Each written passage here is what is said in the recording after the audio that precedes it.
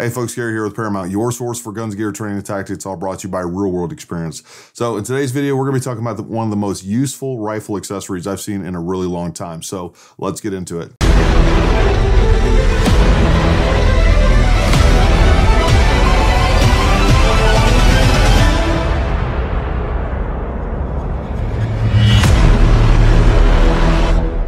All right, folks, so, one of the questions I get the most when it comes to rifle accessories is, Gary, should I go with a bag rider or a monopod? And I'll tell you, both have their pros and cons, but probably 90–95% of the time, a bag rider is a better choice, in my opinion.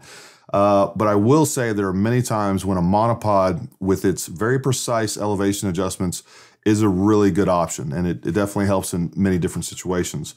Well, folks, this is the adjustable bag rider, and it's essentially a monopod and a bag rider in one without compromising on either. As a matter of fact, this is essentially a monopod that is better. It's an improved monopod because it gives you much better stability, has a lot more surface area, but it is fully functional as just a standard bag rider as well. And I've been using this for the last few weeks, folks, and I'll tell you, it is just really nice to have for lots of different situations. And I'll tell you right now, when it comes to a very precise zero, or if you're just doing accuracy testing on your rifle or ammunition or anything like that, this really is a must-have.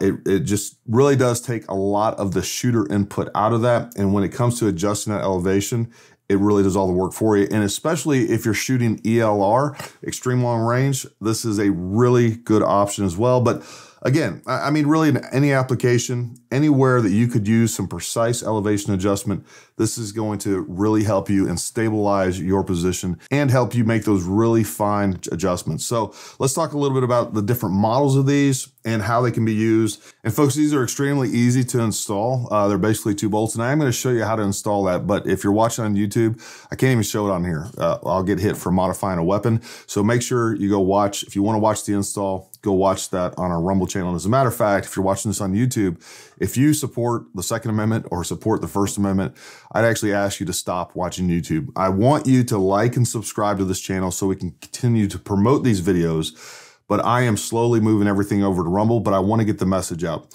Folks, what YouTube does to 2A content creators and what they did when it came to censorship all throughout COVID is just a travesty. For those of us that love and appreciate the Second Amendment, we got to start moving away from these people that are, quite frankly, enemies to our rights. They really are. So anyways, like, subscribe on here if you're watching this on YouTube, but go watch the rest of this video and all our other content and our much better content that we're going to continue to put on Rumble as well. We're still going to put videos here on YouTube because I want to get this message out, and I'm going to use YouTube as much as I can to get people over to Rumble and to build our Rumble channel over there. But anyways, so let's talk about the different models of these, the different features that these are available with, and as well as the rear bags that you're gonna need with this. And by the way, all this stuff is on our website. If you go to ParamountTactical.com, there's also gonna be links down below. You can go check that out and we will take care of you. Now, first of all, these are available for most rifles. Now, what we're currently stocking on our website, because of all the different variants that we're gonna talk about and all the different rifles, it is very difficult to keep every one in stock. But currently, the adjustable bag riders that we do keep in stock are for the MPA, BA chassis, and ESR chassis. We have those in stock, as well as the ABRs that are compatible with the Tikka T3s. Now, both of these require no machining or anything like that. There are many other models of rifles where these are basically just plug and play. You just take out some bolts or just bolt them on. But there are a couple of models out there that if you're going to attach this, you basically have to do a little bit of machining or drill some holes so that the dowels will have room to travel. If you don't see the model of adjustable bag rider that you're looking for on our website, email us. We'll tell you exactly if it's available, how long that wait is, and if you'll have to do any machining or anything like that on your gun if that is required. Now, there is a couple different variations and models of these. First of all, the most common one, what most people are going to want to have, is the standard ELR flat bottom one, which you guys can see here. It's just flat bottom. The other one is the V bottom, and I'll show you the difference between those two. But I mean, obviously the name kind of says it all. And folks, I want you to know how well these are built. Folks, this right here, both of these pieces right here, the main portions of these, the actual bag rider, and then this piece up here, that is all machined out of billet aluminum. So it is very nicely built. This is a high quality piece of kit, and they're just nice. They function flawlessly. They're silent. They're smooth. It is just a really well-designed piece of American-made ingenuity right here. I'll tell you right now, I think, again, most people, if you're using a rear bag, a squeeze bag, and things like that, for the most of the time, you're gonna wanna go with the flat bottom. I'll talk a little bit more about how the V-bottom is used in just a second. The other delineation that I wanna make is the thread pitch on these. We can get these in fine, which you can see right here. This is a fine thread pitch. So again, and the biggest difference here, I would say that if you are doing ELR, bench rest shooting, things like that, where you're doing very, very fine elevation changes, that fine thread pitch is gonna be better for you, right? If you're doing competition, or you want to be able to change the elevation much quicker, you can see this one is in a coarse thread pitch. I think both are precise.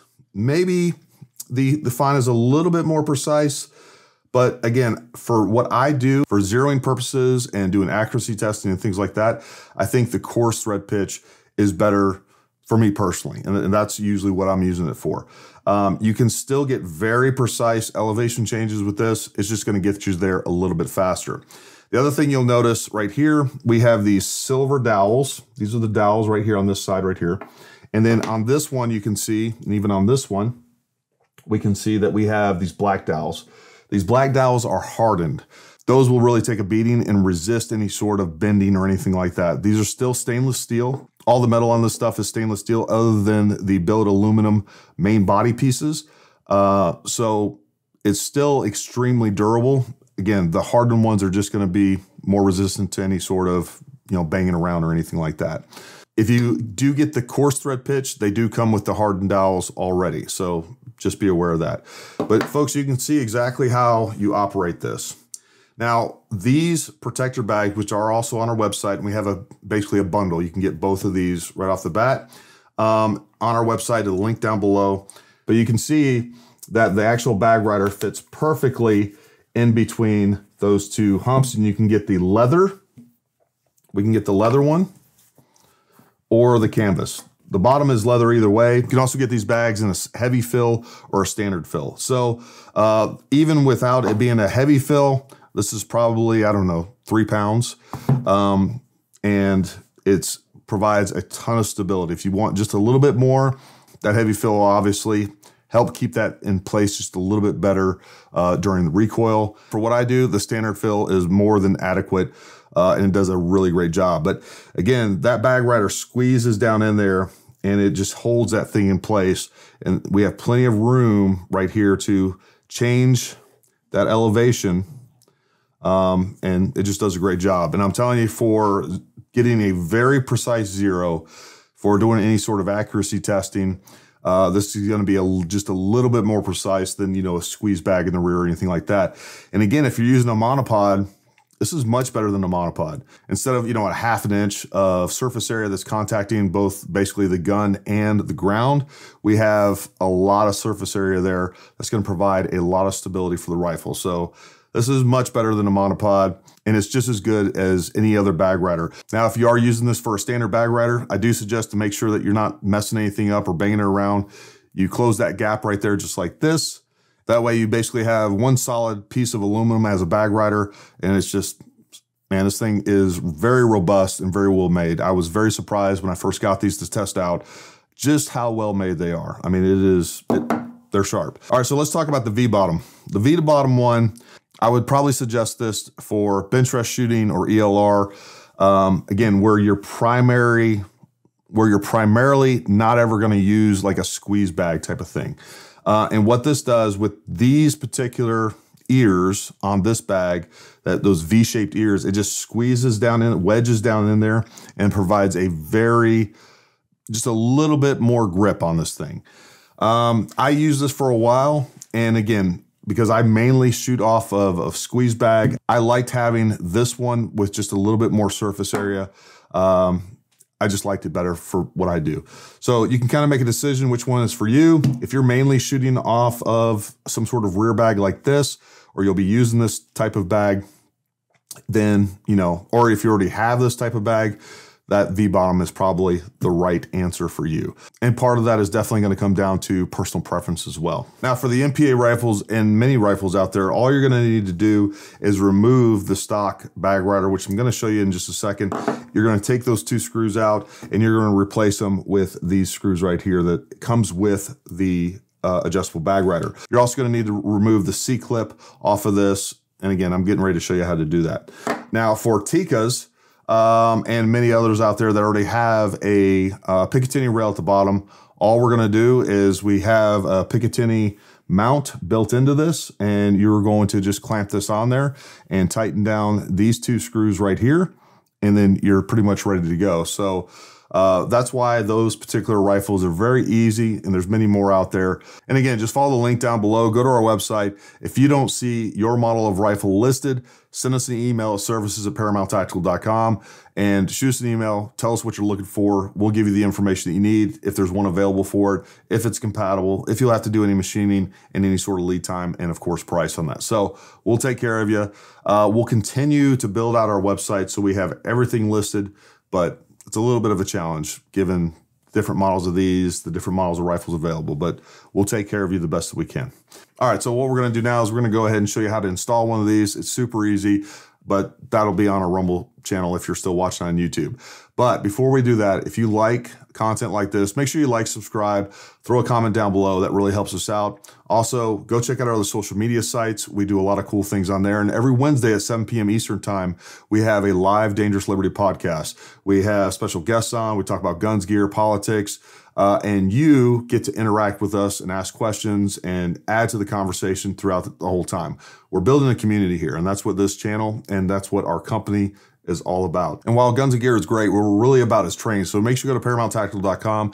Go check out our upcoming training schedule. We'd love to have you out. We'd love to meet you in person. Go check out our tactical carbine courses, our handgun courses, long range courses, and medical courses, all taught by real professionals with experience and professional trainers. That's really what it comes down to as well.